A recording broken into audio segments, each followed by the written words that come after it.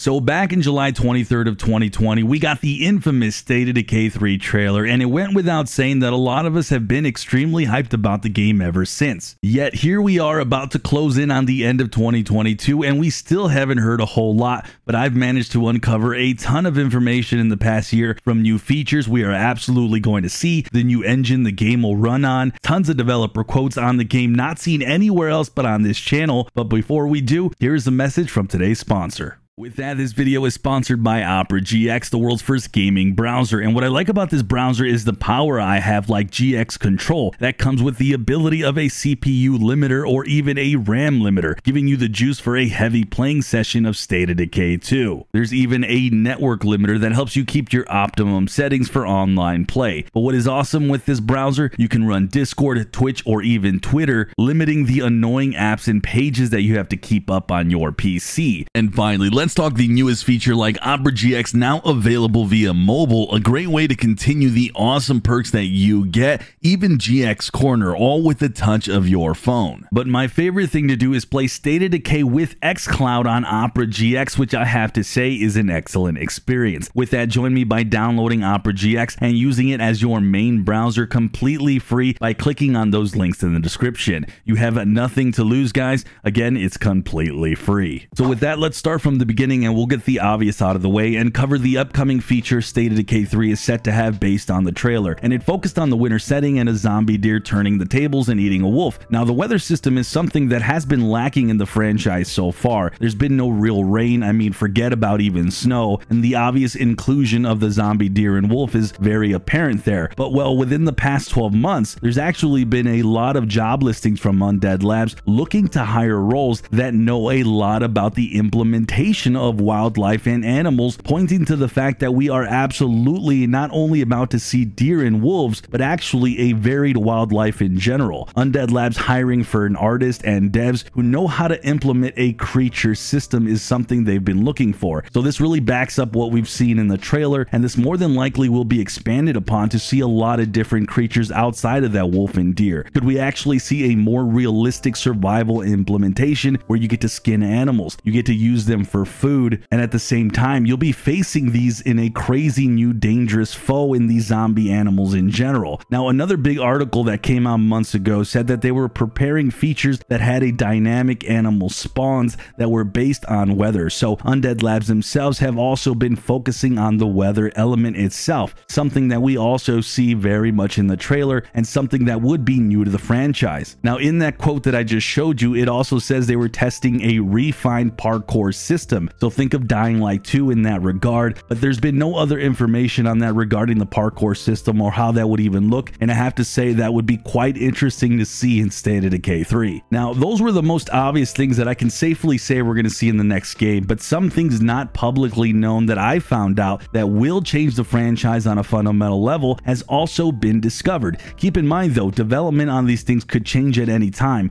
but things like a new relationship system. About a year ago, Undead Labs was hiring for a narrative designer who is set to implement this new system in the game. We don't have more details outside of this listing, but one could imagine something like the characters in your community actually responding to each other in a more significant way than they do now. For example, someone dies out scavenging in the world, well, your actual community will potentially get depressed about it and have a reaction to it, and it could lead to some spiraling out of control with morale, something that is not very well done currently in the State of Decay franchise. Maybe even potential romantic relationships could be a thing within this new system. There's really a lot of possibilities, but it looks like Undead Labs is certainly working on that, and this is one of many things that I've discovered that Undead Labs is absolutely going to double down on this game, and that is story. Now, back some months ago, Jez Corden from Windows Central had a quote that he had heard from Undead Labs sources that the next game is set to have a greater emphasis on characters and the narrative of the game, which that job listing that I just showed backs that up easily. But you don't even need to take my own word for it. Take a listen to someone you're going to hear a lot in this video, Jeffrey Card from Undead Labs, a current game designer for State of Decay 3. Listen to what he says about story in the upcoming game. So Zed Zaster was wondering, because Dying Light 2 really doubled down on storytelling. They're wondering if State of Decay 3 is going to do something similar. I obviously cannot not answer any questions about State of Decay 3, so I can't give you anything solid to go on. But, you know, I mean, we've definitely taken to heart the criticism that State of Decay 1 got, where, you know, a lot of players felt like just there wasn't really a story at all. And that really, I mean, our focus was on the mechanical elements of the game, trying to make it feel like it was your story that you were telling and not some story that we had authored. And I think that sense that we really want it to be your story, I think is going to continue. I think that's an important part of the franchise, but there are better and worse ways to handle story in that context. And so I think that we probably can theoretically do a better job of managing story in that context than we did in, you know, in State of Decay 2. So, I mean, yeah, I think there's definitely improvements we could make. And so if you're looking for improvements, I mean, yeah, I think that there's a good chance that State of Decay 3 would do a better job. How exactly it would do a better job, though, I don't know. We're going to try hard and see what we can accomplish. So there you have it. The next game is really going to double or even triple down on the dynamics of the story, the community that you play with, and a lot more. But the story and the single player portion of this game is not the only thing Undead Labs seems to be working on with State of Decay 3. I've also managed to find a litany of evidence that there's going to be a huge multiplayer aspect of this title. Currently in State of Decay 2, multiplayer does exist, but it's only a several players and they have to join someone's world, and overall it's pretty bare bones and pretty lackluster. But former Undead Labs head Jeff Strain, back when the first State of Decay game came out over a decade plus ago, said that they had an ultimate vision, and that ultimate vision was that the State of Decay franchise would be a large-scale, full online world game that would allow thousands of players to run around in it in a much larger server-hosted world. Now, Jeff himself is no longer with Undead Labs, but in recent quotes dating back just within the past 12 months,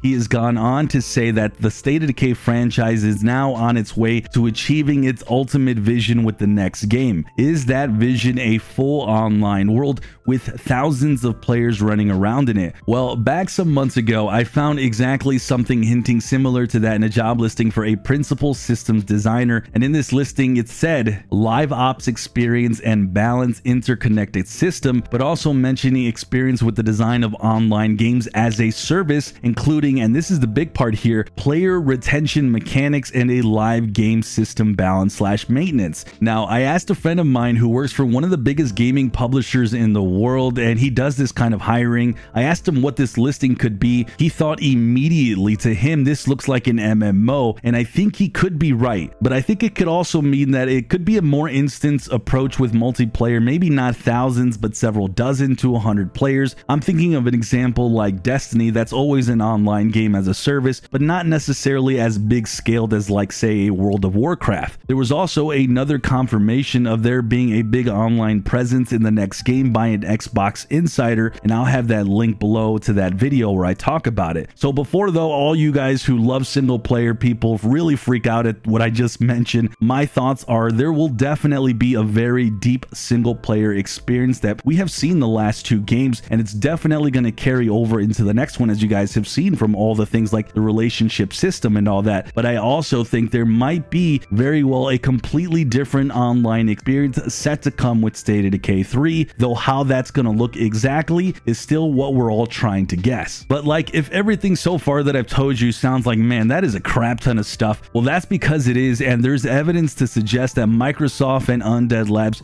are absolutely up for the task. Months ago, we found out a third new studio has opened up in Orlando, focusing on animation technology. That's now 3 studios in total for Undead Labs, where Undead Labs employees are working from on the game, from Seattle, Champaign, Illinois, and now Orlando, Florida. Now, I've seen maybe a dozen times, if not more, that State of Decay 3 is going to be a huge AAA title that Microsoft is going all in on. There has been tons of information that this game is set to be of AAA quality, which is pretty significant news for the game itself that is also set to feature Unreal Engine 5. So really expect major leaps and bounds in both quality and visuals and animations of the game, because the first 2 games have been, and this is important, have been AA quality from a AA studio. Undead Labs is no longer small. They are much bigger, and it's easy to see why after everything that I've outlined and all the things that they're being really ambitious about and planning to implement into the game. But alright, all that sounds great, but where is the game now, and what's up with the release date, and when can we expect to see it? Well, back in March of 2022, I directly asked Jeffrey Card what's going on with the game. Take a listen to what he had to say.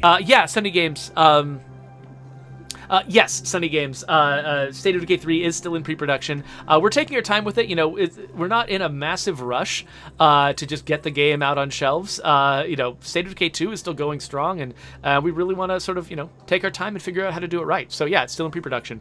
And which is why I keep telling people, you know, don't make, you know, the release of State of Decay 3 sort of the thing that you build your whole life around, because, you know, we can't promise when that's going to be. We're working on it in the background, and at the same time, we're coming up with more ways to make State of Decay 2 more fun and keep that game going. So, you know, there's a lot going on over here, but yeah, we're taking our time. Now, that was some time back in March of this year, and by all indications, this game still has a very long way to go. I did recently ask a few weeks ago in August this month, I asked if this game was still in pre-production just to get a follow-up, to which surprisingly, Mr. Card had no comment, which tells me it's very possible finally this game is now out of pre-production, as usually he wouldn't mind telling me that the game is still much in pre-production phase. But either way, as back as late March 2022, the game was in pre-production, indicating we really do have a long time to go before we see a release date. Personally, my prediction has been steady that at the very earliest we'd see this game would probably be late 2023, and I still think that's generous, but all indications have pushed that State of Decay 3 more than likely won't see the light of day until way sometime until 2024. But it's very possible we could start to hear some news of the game itself, maybe even late this year or sometime next year. So I'm very positive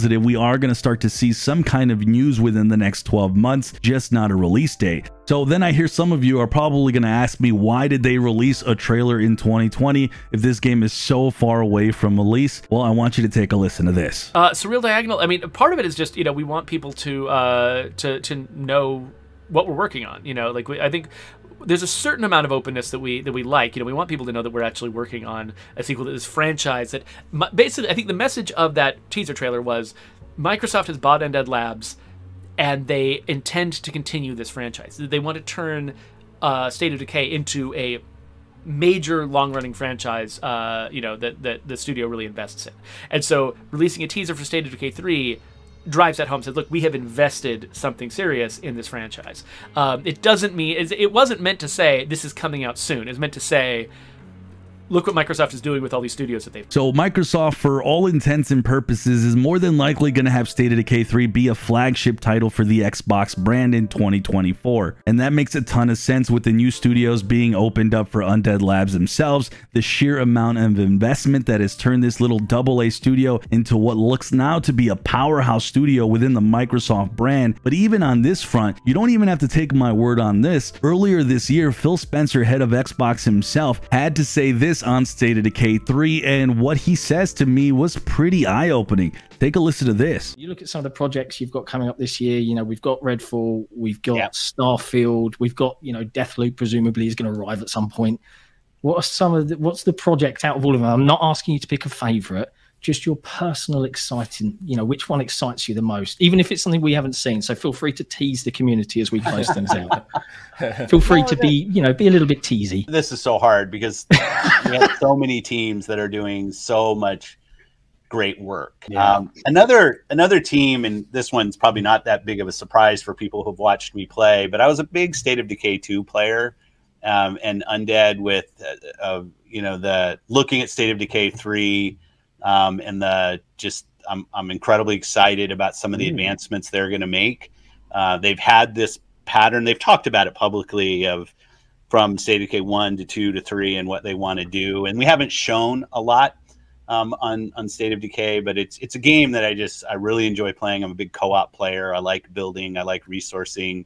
And I'm really excited about where that team's going. But, so out of all the studios on there he could have listed, he mentioned State of Decay 3 and Undead Labs had him very excited. And I have to say, I'm right there with him. From everything I've outlined to you guys, this game is set to be massive and on a great scale than we've ever seen from a post-apocalyptic game ever made, and honestly, potentially the highest budget. Backed by Microsoft and Phil Spencer, this is easily going to be one of the most ambitious titles to come out in the next couple years. I personally hope it lives up to the expectations that everyone seemingly has for it, including myself. Let me know what you guys think about this below, and check out the videos on the screen to hear more about news for State of Decay 3.